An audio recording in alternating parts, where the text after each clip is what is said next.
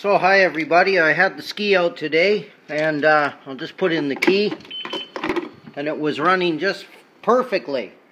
So I came back in and there we go. I'm getting an F1 code. Hang on. There, now I've taken the buzzer off. So I started to get a little low on fuel. I was down to 3 bars, so I thought I'd come back into the beach. It was getting dark.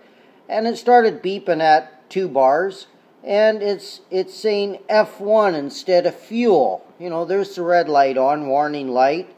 It's F1 here, F1 here. There's the fuel level. And before, when it started beeping for fuel, it used to say fuel here. So I'm a little confused. Have I thrown a code?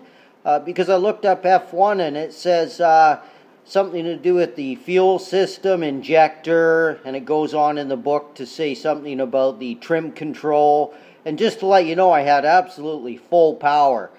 There's no power issues at all. So I'm a little confused. I do have a SCOM on it, made by Jet Ski World, I think, in Australia. I've had it out 3 times, have the pin in all the way, you know, went through all the tests, and it's been flawless. So I expected the fuel to start beeping soon, but now, having said that, when I was coming in, it was flashing F1, and then one time, just one time, it flashed the word fuel there.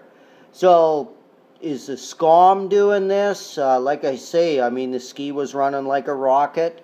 I'm a little confused, so if somebody could help me. Thanks guys.